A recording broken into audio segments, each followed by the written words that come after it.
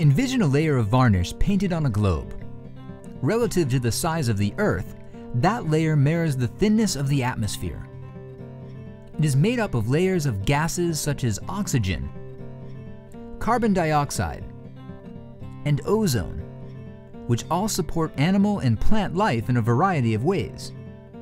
For example, ozone protects us from harmful UV radiation, and we need oxygen to support our life systems just as plants require carbon dioxide to support theirs. The hydrosphere contains all the salt water and fresh water on, under, or above the surface of Earth. Fresh water exists in a fixed amount in a hydrologic cycle. Evaporation, condensation, precipitation, runoff, and groundwater.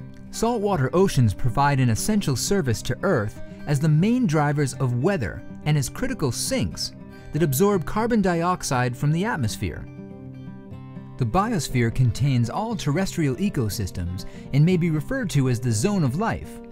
It includes all soil, plants, and animals, or what we refer to as biomass. Essentially, wherever organisms survive is part of the biosphere, whether at land, at sea, or in the air. Beneath the biosphere is the lithosphere, including oceanic and continental crust, as well as the geosphere, which is Earth's inner core.